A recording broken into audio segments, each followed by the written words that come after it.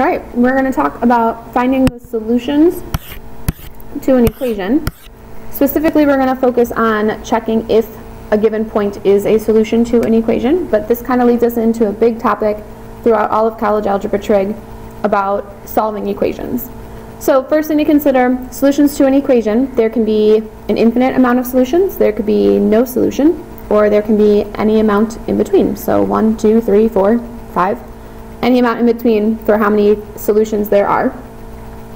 The solution to an equation is going to be written in a point x comma y, and it's a point that makes the equation true, that when you put in a certain value for x, you get back a certain value for y, and vice versa.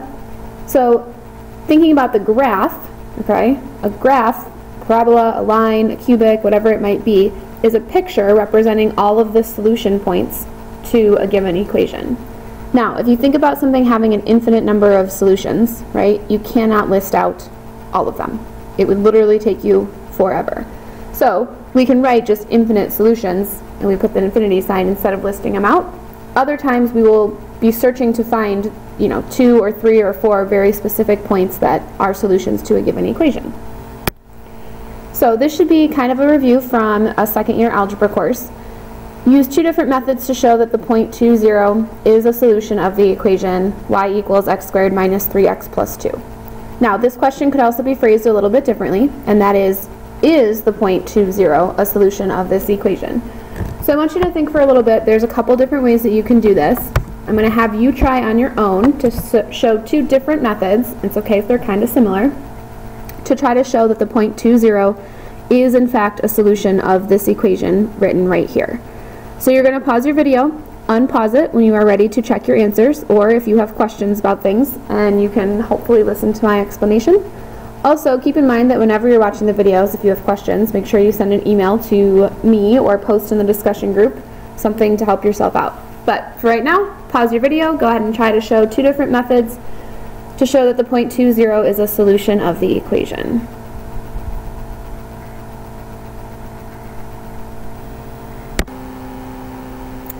Alright, so I've got 2 methods shown on the screen right now. I tried to do a little bit of color coding for you, so I highlighted that this x value, right, this is a point x, y.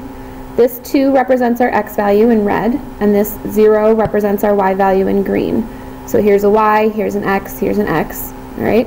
So the first method is to plug in your y value. I plugged in 0 for my y, and then I went through and I solved the equation. Well, this is a quadratic, it factors very nicely, set each factor equal to 0 because of the 0 product property. So x is equal to 2, and x is equal to 1. Well, that's one of our solutions. X is equal to 2, it matches this value right here. So we just showed that the point 2, 0 is a solution. The next one is really similar, except instead of substituting in the 0 for the y value, I instead, everywhere I saw an x, I replaced it with our x value of 2. Went through, simplified, order of operations, right, parentheses, exponents, multiplication, division, addition, got down that y was equal to 0, and that in fact is part of our solution point, and that's what we wanted to happen. So we just showed that the point 2, 0 is a solution. Now the next one kind of combines those 2 concepts. Anytime you have an equation, people think that it is guaranteed to be true, right? That means that there's a balance, what you do to the left, you do to the right.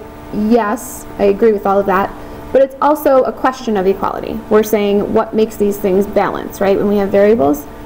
So we're going to check and see if I put in 0 for y and 2 for x, right, the point 2, 0, does that come out to be something that is a true statement?